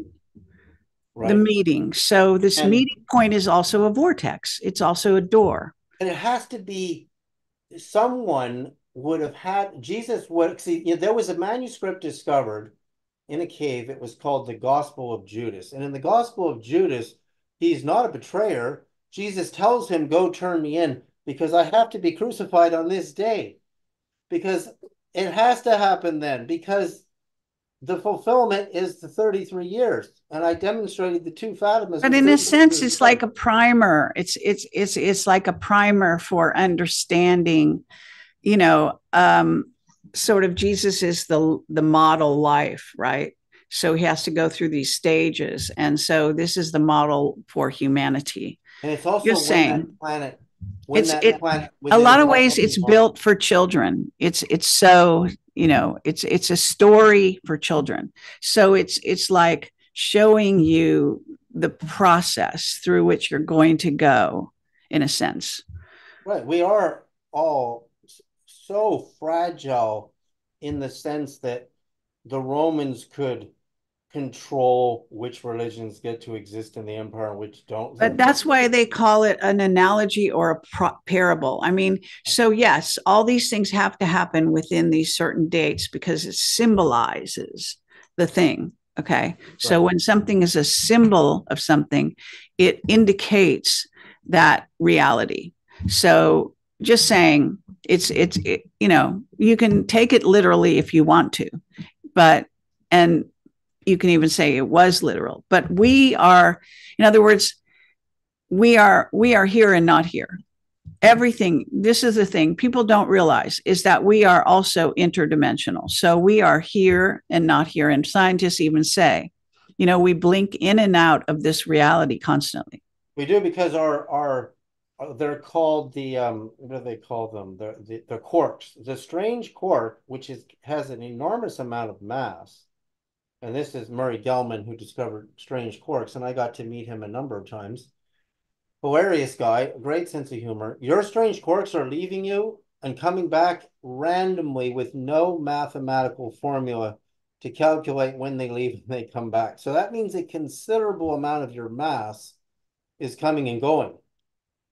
which and where does it go? Nobody knows where the strange corpse go. I That's know, but you. let me say that he just because he didn't figure it out mathematically doesn't mean there's not a mathematical Right, you're right. Because side. sophisticated order is very difficult to. So again, on my algorithm, 5 years after the Phoenix Lights, 2002, 5 years later, Chicago O'Hare is at the end of the year, November 7th. So it fits barely in my algorithm. It's a tad out. Stephenville fits the first sighting. The second sighting is the beginning of the new year. And then 5 more years is the end of the Mayan calendar, Well, 2112. 5 more again, what years. is a sighting? It's a seeing of light, Right. right? Well, And that's again, what it's illumination. everything we see is photons telling us this is real and that's not real. So we can't see planet 139, but yet I'm saying we did at least twice. And again, You most could people are probably locked in. chart when it's visible and when it's not. You could probably Yeah, and chart that. that's what we're working on next. I do have somebody with the right software who will do a preliminary mapping because if these antimatter planets in their equilibrium between matter and antimatter pop in once in a while and then pop out.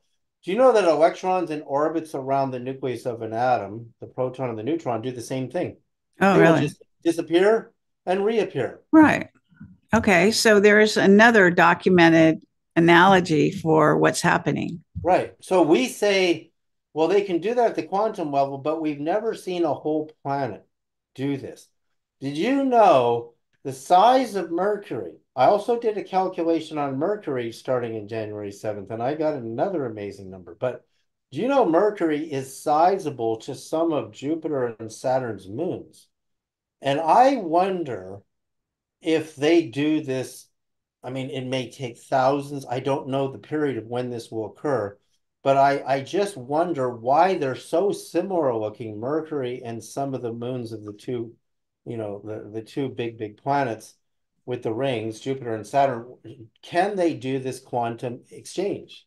Just all of a sudden, Remember when I told you about there's this story in Ireland about this island that comes up right, above the ocean in near Ireland, and then it disappears, and then it shows up in the exact opposite place over by Japan or something like that. right. If you go around the Earth right to the bottom, right? Yeah, I know what you mean. Yeah, so it's kind of interesting this idea that maybe the planets also all come flicker in and flicker out. Maybe we, in other words, maybe we can't detect that necessarily, but so not that 139 is so unique in that way, but maybe it's the whole everything is like that.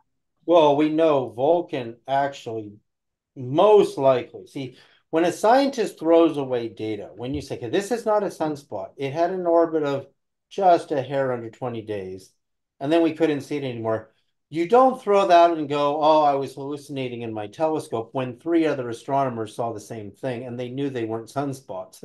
Right. So, but because we can't see it anymore, we say, well, we throw it out and they blamed it on gravitational anomalies in the sun. But where did the name Vulcan come from? It's the Greek and the Roman. Remember, so Zeus is Jupiter to the Romans. Hephaestus and Vulcan are the same god, the god of the forging or the melting of steel, of metals. So that's where the name comes from. But the attributes, what interests me about him being chosen as the melter of metals is you can't melt metal in Mercury's temperature today. But theoretically, Vulcan is so much closer to the sun, you could, if we knew the temperature on Vulcan, you could absolutely melt metal. So I that's where myth and reality kind of blend. But I'm always interested in how reality becomes myth and myth becomes proven reality eventually again. We know these UAP UFOs are coming in and out. I actually map them. I map all their Latin longs because I'm looking for the same pattern. Right. I'm looking for that. We can see that there are dates in this 5 year algorithm. So every 5 years on Earth, what will 139 do? Well, I'll tell you.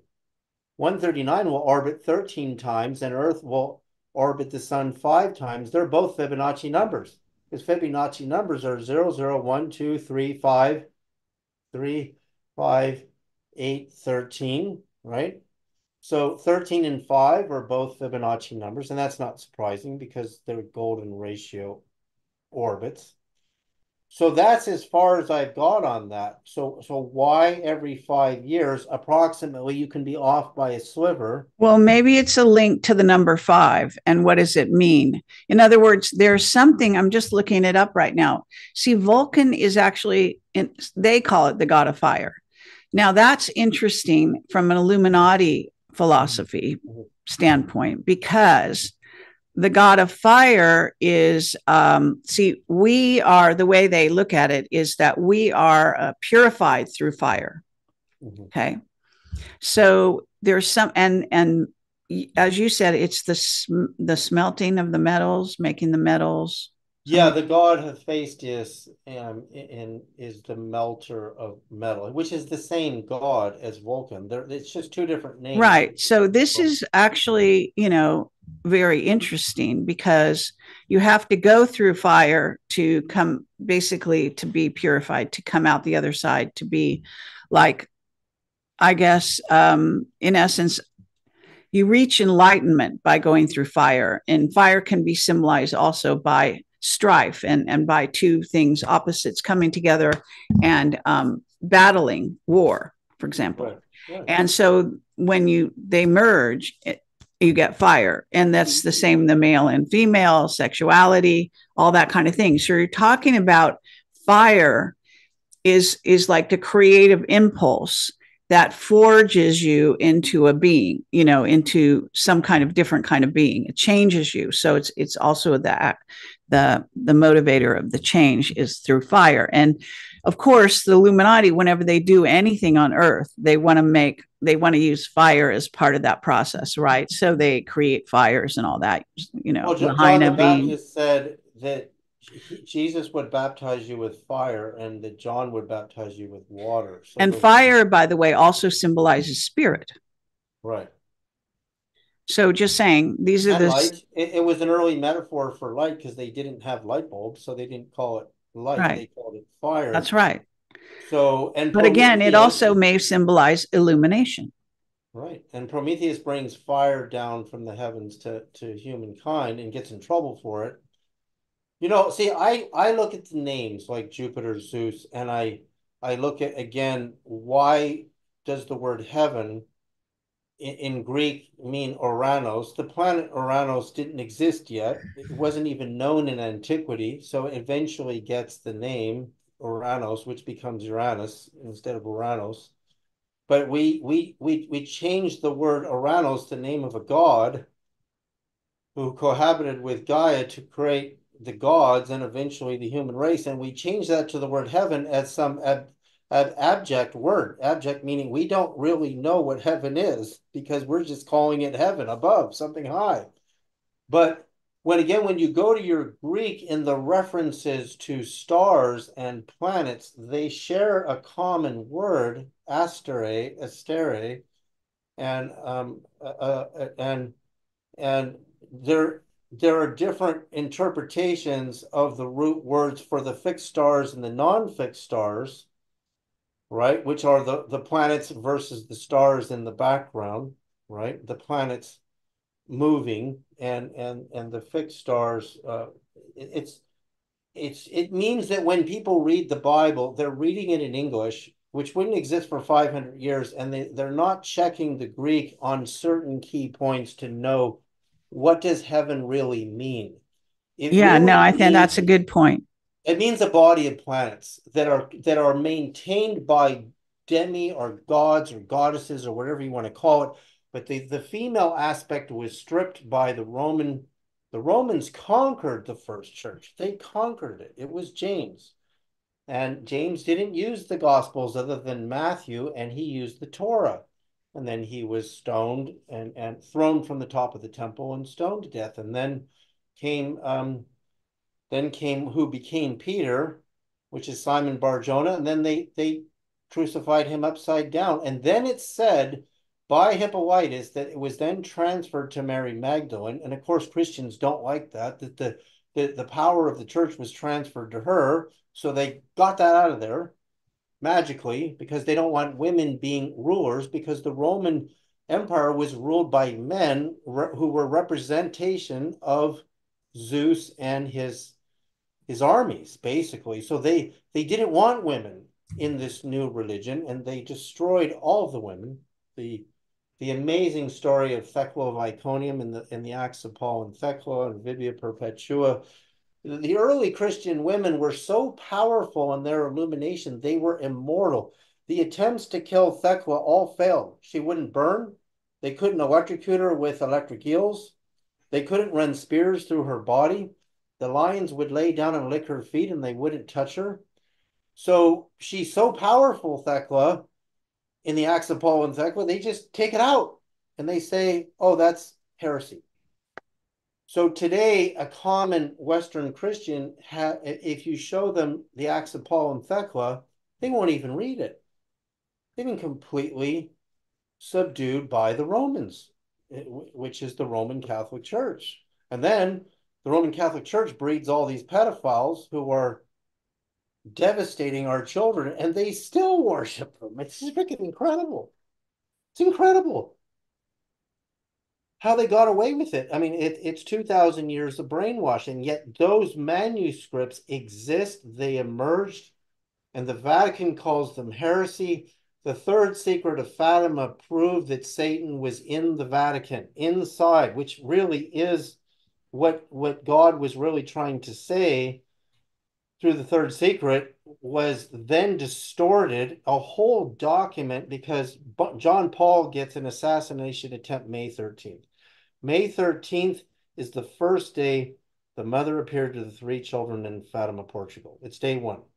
But it's also an Illuminati date. Is that the date when I when John forget? Paul was shot. Yeah. No, but it's also in their history as a special day, like when their Well, order you're was really created. close to the ascension date of Jesus, which again, because they're on lunar calendar, May 13th would probably be the true ascension date, which is 40 days after the true Easter. So again, when you're at mid-May, you're at ascension period, and ascension period lines up with May 13th lines up with one orbit of 139, by the way, if that's one orbit. So John Paul is shot on May 13th. He survives. He buries the third secret, and he makes it look like the third secret is Satan trying to kill him. But when you watch Vatican Girl on Netflix, you're gonna, if you really have the courage to watch it, people, you're gonna see how bad it is in there. Wait, It's watch incredible. what? What are you talking about? Watch It's what? called Vatican Girl. It's a 6-part documentary about how the Vatican on Vatican grounds abduct um, the Emanuela Orlandi for sacrifice, and it goes all the way up to the John Paul, and it goes all the way up to Pope Francis, and the family is looking for her body, and they find out there are numerous girls that are taken by the Vatican for these satanic rituals, I will call them because they are. And Did you know that I'm just looking this up? The number 13 is also represents Shiva. And you know how Shiva is at the gates of CERN. right, I do know that. And also Shiva is at the site of Trinity. um, and how Oppenheimer wrote, "I become destroyer of worlds," because Shiva is known as the destroyer. But so you see again, the Buddha's birth date lines up to mid-May also. So again, I don't believe, I don't honestly believe you can own, no, everyone wants to own a religion. Like a fundamentalist Christian wants to own Christianity and oppose this church and oppose that church and say, if you believe this, you're going to hell. So they use fear tactics to bring their sheep in and say, then give me your money, like the Joel Osteens of the world, taking a $50 million salary and driving Lamborghinis. And because they use fear. they used the same tactic that the Romans used to keep the Catholic faith, sequestered around their umbrella. And again, all the other churches in the world are subject to how Rome controlled the release of the Gospel of Philip, the Gospel of Thomas. Yes. They there are tons of gospels, and I've read them all, and I can see what they all share in common. Women who were illuminated, get rid of them. All maleism, Yeah, which for sure. led to perversion, led to pedophilias, that led to the massive pedophilia. And I'm a father of two young daughters. Believe me, I'm all over this. I want to protect my daughters. So by getting rid of the marriage, again, in the Urantia book, Jesus is married with children, by the way. I Sure. haven't read the Urantia book. I just kind of got interested in it because he shared the same birthday as me, and I thought, well, what does that mean? Oh, I well, there, there is some discussion that your Rancho book is limited. It has some good stuff. I've read some of it. I don't know if I read all of it a long yeah, time ago, but anyway, yeah, that it's like a lot of things though. It's kind of like the raw, what do they call it? The raw yeah, material, yeah. but I got to the edge of the raw material and I found that they were hiding a hell of a lot. So that just, really pissed me off. Well, they So, always have to hide because the elite at the top want to feel special that they know the highest secret. right. And to say that Jesus would have known he had to die at that date at that time, it all had to be more planned, like it is in the Gospel of Judas, than it is in the traditional Gospels. And the traditional Gospels didn't arrive for over a But you hundred really have years. to look at the Nag Hammadi texts as well, because there's Yeah, so much lies. And then you also have to get into the Essenes, and they seem the pretty Q, hidden as well. the Essenes. I eventually I read all of it, and then I reread as I get older because I'll have newer and newer insights. But which makes the story that we've done for two sessions now. It's my wife who started this, who gave me these two numbers, Venus and 591, and the golden ratio solves an enormous puzzle, and ultimately gives me the proof that I need as a man, as her, former husband, that she's out there. She didn't, she's, it's way bigger than going through a tunnel of light and seeing deceased loved ones. It's way bigger than that. Whether those points are planets or portals to a higher, each of those points being a doorway to a higher universe, I don't know, but something happens on the alignment of it when you calculate the orbits of those positions. And as Okay, I do you get, know who Rima Leibau is? no, Okay, well, she was married to Stubblebean, who was the one who created the remote viewers. Well, he was the general in charge of the remote viewers, I guess you might say. oh. General Stubblebean. You can look him up, or Stubblebean, however you say his name. He's not alive anymore. But Rima, okay, I guess she was married to him, I think. And what happens is I did an interview recently with her, Mhm. and I probably I'm saying her last name wrong, but Leibau, Laibo, or Leibo or something, Leibo, I guess it is, and Laibow. The reason I bring her up is so she had this magical meeting with, she considers him like her soulmate or her twin flame, whatever. And she saw him across an airport, never spoke to him, didn't even know him from Adam, so to speak, and ran across and just jumped into his arms. And then they were married and everything. And then he eventually got killed by the deep state. So the reason I'm bringing her up is because she then, when they killed him, she got in she used psychics and various people to communicate with him, and they were getting some good stuff, and a lot of their overlay kept coming in. So then she decided to do it herself, and eventually she managed to connect with him, and she's been downloading books of information that are way beyond her capacity because he was a physicist or something. And and she'd been dictating books from him. So Wow. she's in constant communication with him. And there are a lot of people, couples, and people that want to be in communication with their loved ones. A lot of times they'll go through another party, but in her case, she has a very unique story, and she has got documented evidence that the books she's downloading from him are not are not her. She has no knowledge of physics and all that. See, if you have a conversation with a person, we we hear a certain amount of it, it goes through our filter, and then when we repeat it back, it's not the same. And that's how everything becomes mythic.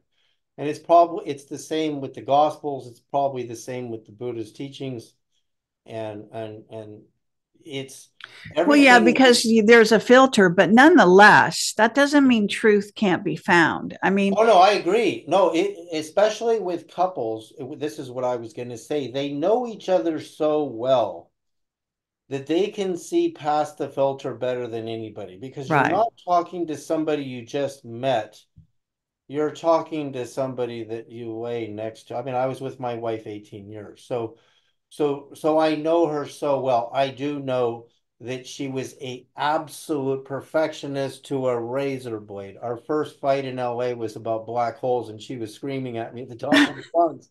So that's how precise she was. So to give me a number like 591, it could Well, be close to because solar it's so system. obvious because it's 19.5 that she was Right. giving you a significant number. It may be on the other side of the mirror, it's 19.5, right? Because if I write 19.5, Right. put it in front of Maybe, the but mirror. think of it this way. Maybe the visible number is 19.5. That's the one Hoagland talks about. But he says it reveals on a planet some special spot that becomes significant because you can see it. Well, 591 is the hidden. It's the hidden side of 19.5. So she's trying to show you the hidden world in You essence. know that I'm trying to find this, Carrie. When she died, I got a new credit card, and my credit card security code was 591, and that appeared before she vocalized my name at 591 days but it's a manifestation on a physical level. So I actually Right. deactivated that card. I have it around here somewhere, and it's actually true. My credit card But has this is like what we 591. call a synchronicity, right? Right. So Yeah. when you have a synchronicity, this is again things coming together to like connect. There's a connection, right? So it's that in a sense that the point in the cross, the center of the cross. So this is highly significant, basically. It's highly significant. And And we in feel that connection so is a connection is a communication, right? we feel so alone on this planet. Like the UFOs at least make us feel we're not alone, but yet they don't really talk to many of us. Um, Being on a planet surrounded by other planets that apparently have nobody on them is quite disturbing. Like the fact that we don't even have a neighbor, But they do that. but That's they do actually, yeah. in this, and And that. Venus, I mean, you know all about the visitor from Venus. What's his name? Oh yeah, Valiant Thor. Yeah, I just Valiant Thor. And reread that. Well, I watch mean, this. these are real. This is real. That Watch there's this. tons of information about his visit and how he stayed with was the guest of the president or whatever. I mean, we have a very strong relationship with Venus and So Venusians. 365.256, which is 3 decimals of sidereal time, minus Venus, which is 224.701, is just a tad above 139, right? 139.51 is only half, they're only 1 day away. So inversely, Venus and 139 are they're the only planets that do this. So 139 is the leftover in a year to Venus. So I find that interesting too. I don't Yeah. know exactly what that means, but there is a ratio there, and ratios Well, can it could be the parallel Venus, in other words. it could be the hyperdimensional the other Venus. And that's interesting because Jesus declares, I am the morning star, which is Venus, but so did many other ancient goddesses and previous heads of orders declare the morning star. So why are Mhm. they all declaring Venus, right? Why? And maybe the hyperdimensional Venus, maybe one Maybe, was, Hoagland is very into hyperdimension. yeah, he is. Let's come back to Hoagland and then we're going to have to close this down. But Okay. I know it's been fabulous. I mean, I think it's fabulous what you're talking about. But, Hoagland is very into hyperdimensional physics and maybe hyperdimensional. I don't know a lot about what he talks about anymore, but hyperdimensional physics may be, again, getting into what we're talking about is multidimensional, but also this parallel I'm antimatter supposed to thing. go on his show this Sunday, but I wonder if Oh, all three of us could get together, if that's possible. I don't know if he wants to talk to me, to be honest. Oh, really? I invited him for an interview, but he said he'd quote unquote look at his schedule. That's Okay. his way. I know Hooglin so well for many years, Yeah. way back in the day. Because you So go way back. Yeah. Well, you yeah, go. so I don't know, why or whatever. I think maybe, he is very aligned with the Illuminati. He studied all that stuff, and he knows how to read that stuff very well, but he wants to keep their secrets. So maybe he doesn't. That's why he doesn't want to talk to me. He's We'll keeping some see. of the When I talk secrets. to him on Sunday night, we'll see, Okay, what. but yeah, no, I'd love to listen to you talk. So that'd be really fun. Yeah. Do you know what time you're on? 9 Pacific. Okay. The other side of midnight is his show. Yes, I know. Okay, Yeah. good. Yeah, okay, Yeah. great. So, All right. okay, but Thanks, we were Carrie. talking about, we were going to come back to 19.5 at the end of this show. Remember where you were going to say something about what Hoagland and you talked about because you guys were talking, you said last night? We talked last night briefly to plan the show for this Sunday night with him. So did he say anything? Because I wanted to ask you about the moon, the glass structures, Ye- because I was writing a screenplay years before I met Hoagland, and I remote viewed the moon as part of my screenplay and actually described these beings manifesting these glass structures in my screenplay. And I have it documented. The year I wrote the You know screenplay. that bulletproof glass is aluminum glass, which is very hard to destruct. So it would be a type of glass that would be so strong. If you could build buildings out of aluminum glass, then or domes, they would withstand enormous abuse. You So see, he's really hot on the trail of this, and he's showing, photographs. You probably saw him, right? oh Right yeah, during the eclipse, and he was showing how I guess he was trying to say that maybe the eclipse also illuminated the fact that there was these glass structures on the moon. But he's also saying this recent, what Odysseus voyage to the moon has also brought back photographs that show these glass structures. well, that mission had the worst camera. Oh my God. When you think of the camera, I mean, this is the new iPhone 15 Pro Max, and you think of Hasselblad, and when I looked at the pictures from that mission, the test mission to the moon, they used the worst camera on But it's purpose. no, they probably, they dumb down the photos. NASA's been doing that Yeah, forever. that's right. They could have done that too. They could have dumbed down the photos They're because not that stupid, really, right, seriously. They're always messing with our heads. It's they just are. like saying, that we went to the moon, Oh, but it's fake. Well, we did both. It's both. People, Carrie, you brought up Kubrick. last time that the weather, most people were looking at the eclipse through the weather. And this one guy beneath me in Montana, Missoula, posted a picture. All right. I can show you, I can show this, on the I internet. wonder, maybe I saw that picture. And I'll show you the picture because I can go to his Facebook Live, which All is, right. perfectly fine. He's getting a lot of flack for this, but then other people are posting the same image. Okay, let me show you this. This guy, here it is. Here's his name and everything. So people can go to his site.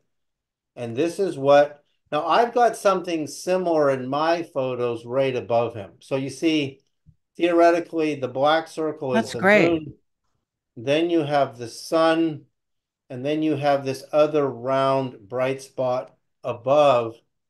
And if you think about the angle of where the sun is, there's a number of possibilities that might explain this, but this, more and more people on this guy on his wall are getting similar images through the clouds.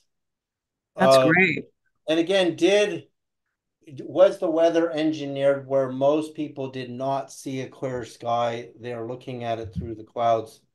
It I has don't to be. It know. has to be. Why? Because the secret space program, CERN and NASA, they're all utilizing it to do something, and they certainly don't want you to see what they're doing, right? So they're going to occult it to a certain degree. So the question is what are they using the doorway for? And I told you, I think we talked about this on my last show with you, Richard um, Alan Miller, a physicist who talked about he works for Navy intelligence. He said what he was allowed to say, basically, which is that he thinks that NASA was shooting those three rockets at the Van Allen belt and for a reason to and then he wouldn't say what the real reason was. Like they were trying to say, oh, they were collecting data from sending some rocket to collect data or something stupid. But the reality is that they were doing something for sure. And there's Well, there's three, again, a antimatter in the triangle. there's antimatter in the Van Allen belts, and that's Yeah, and we where. talked about that. And there's he also talked, yeah, about this. It's I have it written down, this word that has to do with crystallization.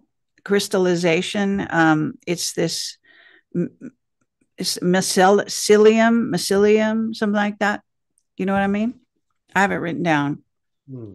Anyway, it's a very interesting dynamic, and of course they're not going to show you what they got. Even if whatever they did was successful, we won't know. Well, Now never. Hoagland, because he is a read-in member of their club, might actually know what they were doing. So this would be a great. Could you raise this with Hoagland when you talk to Sure. him on Sunday night? Because that is, I would like to see him try to sidestep that question. Well, type it out for me, and then All exactly right. as you want it, and email Yeah, it to I me, will. and I'll bring it up on Sunday night. By the way, he watched our whole last presentation, and so did his assistant. Oh, where our last interview? Yeah, our last one, part one. Yeah, him and Oh, his good. assistant Well, I watched hope the whole I thing. hope he's going to watch this. And I loved his wife, Robin. She was just a Oh fabulous yeah, she was person. beautiful. And we had a lovely, meeting one time at one of my conferences and stuff. Anyway, so yeah, so it's lovely to have you here, David. As always, thank you so much for being on my show. Um, this is ongoing. This has got to be an ongoing It's investigation. got to Yeah. be ongoing. And when my film comes out, it will visually present everything really clear. Because some people, you can tell them about an orbit of a planet and they just can't see it in their mind's eye. Right. So I'm hoping the film will come out by somewhere around next Christmas or early into next new year. Okay. I mean, producing things in high quality But takes a you lot. might get more information before I that because know. this idea is so good. This I idea know. of the hidden planets, because there's other, information out there that they are saying more and more there is hidden planets we don't even know are there in our solar Well, this is system. another funny Far thing more. in the Urantia. There's a video on YouTube. Urantia says there's 12 planets in our solar system, but we only have 8 right now. So where's the other 4? And the video where the guy is narrating is kind of saying, well, are they the dwarf planets? So again, it was channeled material, the Urantia, in Chicago in the 1920s. And guess when the book is published? October the 13th, 1955. So there's that Hmm. date again, right? Which is the Fatima date. So anyway, we'll go into that. Again, I don't know a lot about Urantia, but I just find the coincidences to it very fascinating. So maybe I'll get more answers. We'll probably do a part three, before. Okay. All right. Thanks for your time today, Carrie. Thank you. As always, great to see you. Take care. All right. You too. Take care. Bye. Okay. Thanks everyone for watching. Bye bye.